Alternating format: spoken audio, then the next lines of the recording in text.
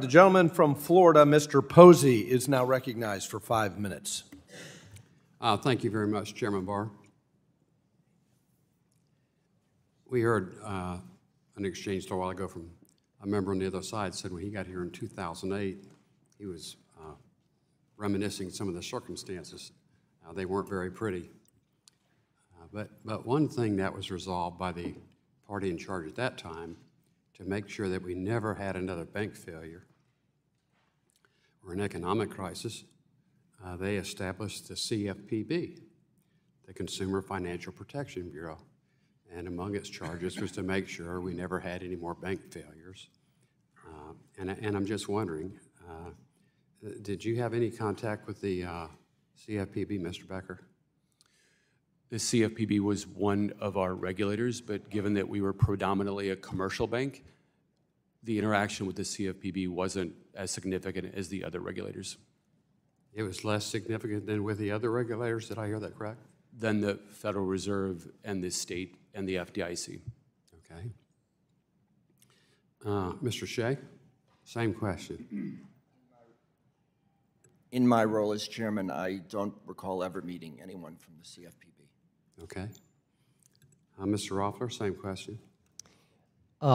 I don't believe I've met with anyone from the CFPB, but they did periodic exams and visits to First Republic. Okay.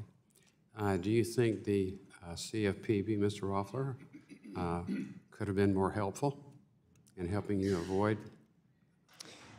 I think that the CFPB, along with our other regulators we interacted with, we ensured we had a very professional and open relationship. We shared with them what the bank was up to and what the strategy was and how our results were. And they did thorough examinations, and we responded to any feedback. Okay.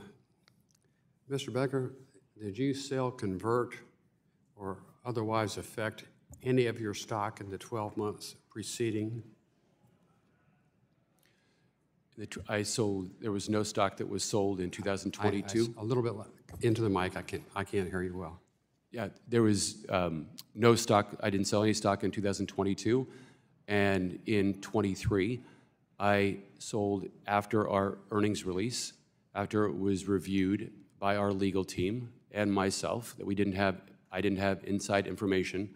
We put a 10b5-1 plan in place in January, and that was sold with expiring stock options from 2016. How much was that, the value at the time of that, probably?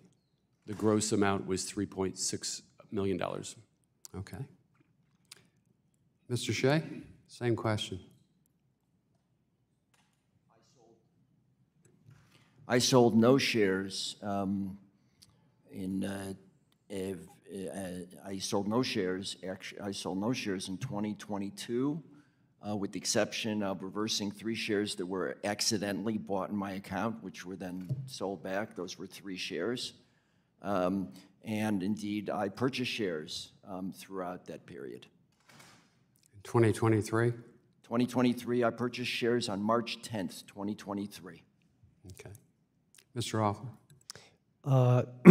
I transacted twice, once in 2022 and once in early 2023.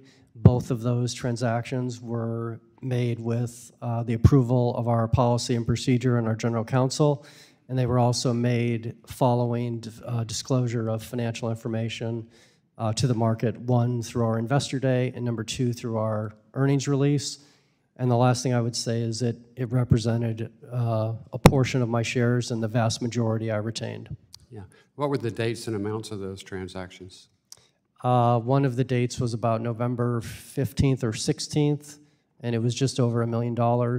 And the other date was around January 19th or 20th, roughly the same amount. Okay. I see my time is about to expire, Mr. Chairman. I yield back.